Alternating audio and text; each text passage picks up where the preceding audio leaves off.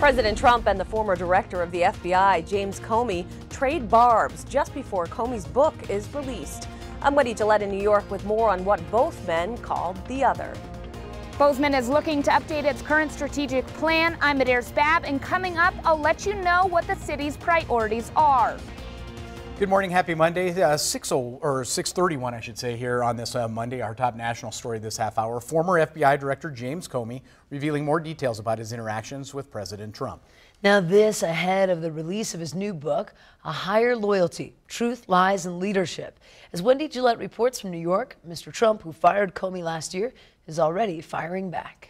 I think he's morally unfit to be president. Ousted FBI Director James Comey blasted President Trump in an exclusive interview with ABC News anchor George Stephanopoulos Sunday night. A person who sees moral equivalence in Charlottesville, who talks about and treats women like they're pieces of meat, that person's not fit to be president of the United States. The interview aired just ahead of the release of Comey's explosive new memoir, A Higher Loyalty. Comey says it's possible the president obstructed justice when he pressured him to drop the Bureau's investigation into Michael Flynn, the president's former national security advisor. Was President Trump obstructing justice?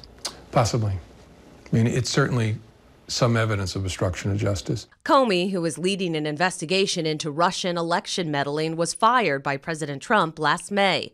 The president launched a preemptive attack on Comey Sunday, tweeting in part, "Slippery James Comey will go down as the worst FBI director in history." Some fellow Republicans piled on. This is just salacious and all designed to undermine this president, who he has obviously a bone to pick with. Mr. Trump maintains he sacked Comey because of his handling of the investigation into Hillary Clinton's emails. Wendy Gillette, CBS News. Now Comey's book, Higher Loyalty, hits bookstores tomorrow. Meantime, 6:32, now Matt hits the desk as we get ready to work our way through this Monday. Not bad out there, depends on where you go. It's actually really nice. I think the wind, at least initially, is probably our biggest issue. By the afternoon, we're talking rain showers and maybe some snow by the evening, but I don't think a lot of it's going to stick. Yeah, I think that makes a lot of people happy. Temperature-wise, we're into the 40s and low 50s. This is a very mild start to the day. The cloud cover certainly out there, more of a southerly flow, and that should help keep our temperatures at least on the milder side for now. A good chance that we'll see some afternoon showers east of the divide, west of the divide. The showers start about mid-morning. It looks like that could lead to a little light snow by the evening. We're going to go outside on the Billion Auto Weather patio in the next 10 minutes. We'll talk more about what you can expect coming up in just a few. Thank you, Matt. Now 6:33 on this Monday. Our top local story this half hour. A Bozeman man has been identified as the person killed in an avalanche on Saturday. 39-year-old Anthony Saracelli was killed on Saturday after witnesses reported seeing an avalanche off Skyline Run near Saddle Peak that caught at least one person. Gallen County Sheriff Search and Rescue was dispatched just after 11 o'clock to the area, out of bounds and just south of Bridger Bowl ski area. Search and rescue volunteers at Bridger Bowl were supported by 25 rescuers, avalanche dogs, and a helicopter. In other news, Bozeman will be updating its strategic plan when commission members meet tonight. MTN's Medeiros Babb takes a look at what the areas of the city will be focusing on over the next couple of years. Over the last month, Bozeman Commission has been asking the community what they would like to see done within the city. All of this input has gone into a proposed update for the current strategic plan. There's no right or wrong answers, but there are just, the ultimate choices of what do we do first and how early and where do we put our early funding. City Manager Andrea Surratt says this plan helps city workers decide which tasks to work on first. The plan being brought to the commission lists infrastructure and affordable housing as some of the top priorities due to growth. So we need to do it differently. We need to think about being a city that grows from the inside out, not out leaving the hole in the middle. Surratt says affordable housing is an area the city hopes to really focus on in the near future. So it's not about making it just cheaper for everybody to buy a house. It's really about making sure we have a broad variety of housing stock and costs that are affordable to some and offer a way for people to live in town versus being out of town. Other areas the city plans on working on are parks, law enforcement, and communication between local citizens and city officials. In Bozeman, Medeiros Babb, MTN News.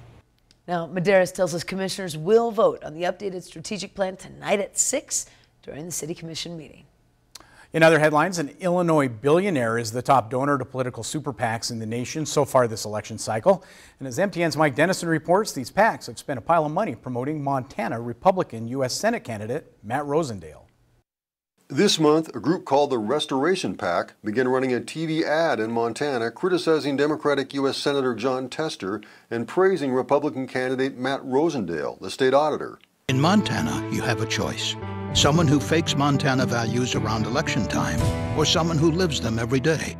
Matt Rosendale is the real deal. Restoration PAC is a political action committee funded primarily by Illinois shipping supply magnate Richard Uihlein. It spent about $520,000 to produce and place that ad. But that's not the only ad promoting Rosendale and paid for by a Uihlein-funded super PAC. Since late December, America's PAC has reported spending an additional $700,000 on radio ads in Montana supporting Rosendale. These super PACs operate independently of the candidates. A spokesman for Restoration PAC told MTN News Thursday it's focusing on races to keep the U.S. Senate controlled by Republicans, and that it considers Rosendale a solid conservative who has a great opportunity to defeat Tester this fall. Rosendale's campaign echoed those comments, saying that national conservative groups and political figures are recognizing that Rosendale is the best candidate to take on and beat Tester. Rosendale is one of 4 Republicans vying to challenge Tester. The others are Big Sky businessman Troy Downing, former State District Judge Russ Fagg of Billings, and State Senator Al Olszewski of Kalispell. Montana's Senate race is expected to attract big money this year, but it's unusual to see such a large outside buy choosing favorites in the primary contest.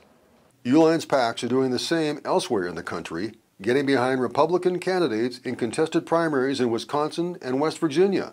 The Washington Post reported this week that Uihlein has already spent $20 million this year on federal races, more than any other person.